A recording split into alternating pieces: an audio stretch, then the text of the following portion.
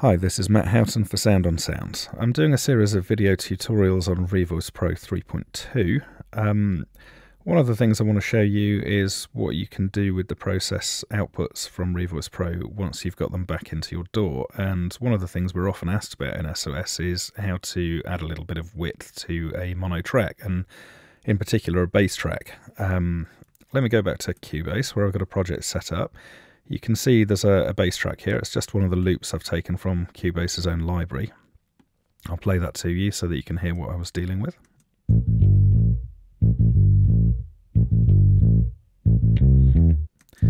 So it's a pretty mundane part, but a fairly full, dry mono bass sound. And on the second track, and I should say I've got the effects and the inserts and sends bypassed on here. This is the result of a doubler process in ReVoice Pro. I've just attenuated it, as you can see from the envelope here. It's just to balance it against the main part. There's obviously two separate parts playing here and only a single one there. So let's hear what that sounds like.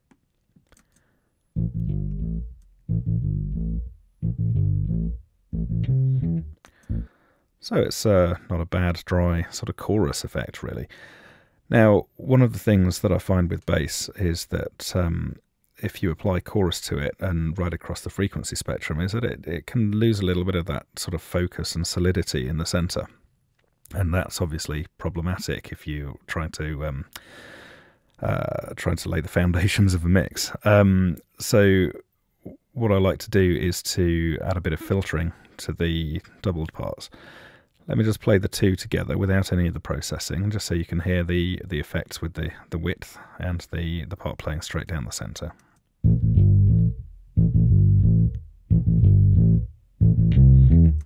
It's obviously a bit louder because we've got more parts playing, but you should get the idea. You can hear a part slap in the centre. It's keeping a bit more of that solidity that I talked about there, but we've still got the width from this doubler part, and you can increase the sense of width by increasing the level of that track. But we're still not really there for me. So what I like to do is to apply some filtering. And here we've got an instance of Tokyo Dawn's Nova. It's just the high pass and low pass filter that I've got enabled. Let me, the low pass is really just to take off some of the there's a sort of rattling that goes on if you take too much of the low end out. You just hear all of that and nothing else. So let me just switch the low pass off for the moment. I'm going to roll the high pass right up to the top, and I'm just going to play all of the parts back and roll that high pass filter down so that you can hear what happens as we reveal more of the doubled part.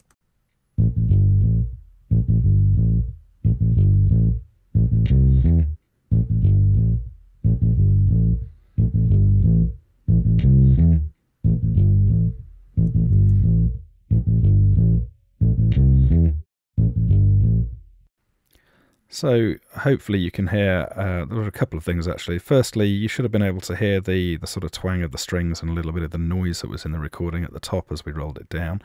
We got a bit further, we got more of a sense of width, and then as we went right down to the bottom, I felt that things just got a little bit confused at the bottom end where everything was playing together, but I quite like where it's ended up at. However, when we collapse that down to mono, we're going to get slight timing differences, which is the whole reason we did the doubler in the first place.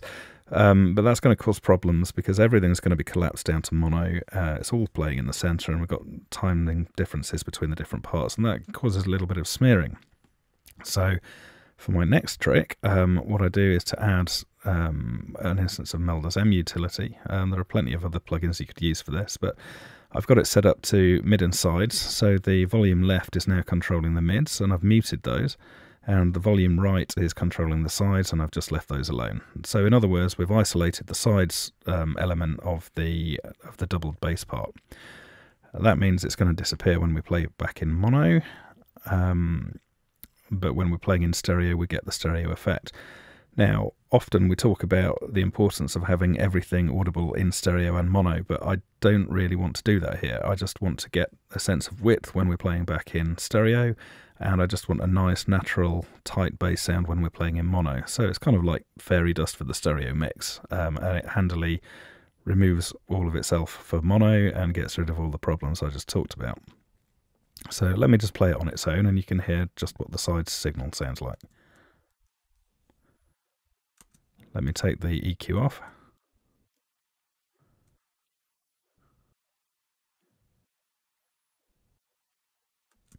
So it's quite tinny sounding on its own, but when you then put that back in with the mono bass part, the original,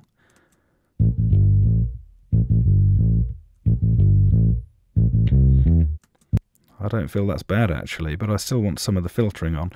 Now, the thing about that to say is that you need to have different filtering. You're going to have to fine tune it whether you're working on just the side signal or the full stereo signal.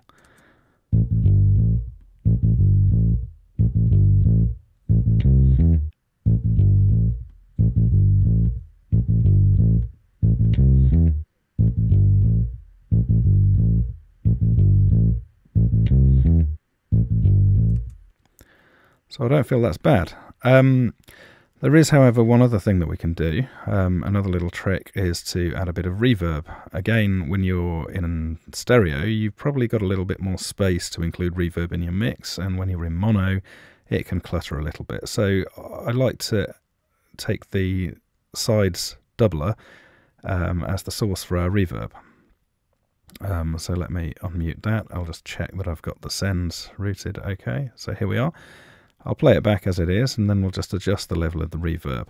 And just so you know what we're using, go to here, you can see it's just an instance of Cubase's built-in Revelation with a basic Hall model. Needless to say, it's 100% wet because it's a send effect. So let's play that, and we'll adjust the level of the reverb.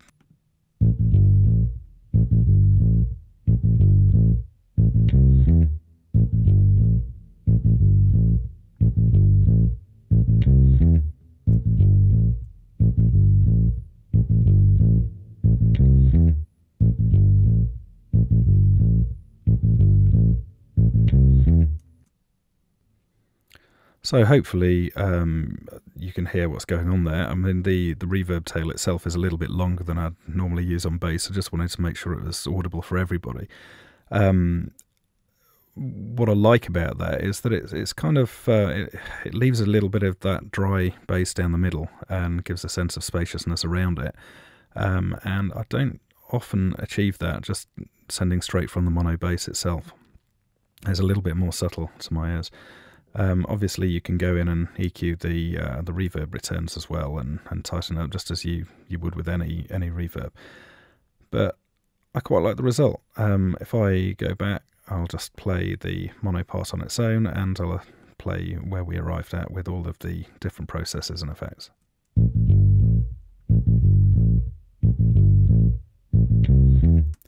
So that was our boring bass part.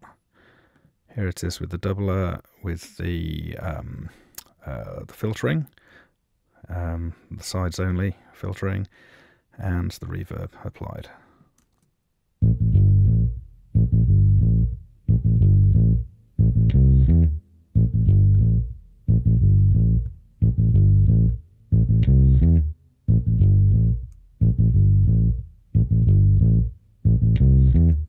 And there we are. That's one technique for adding a bit of width to a bass part using ReVoice Pro's stereo doubler presets.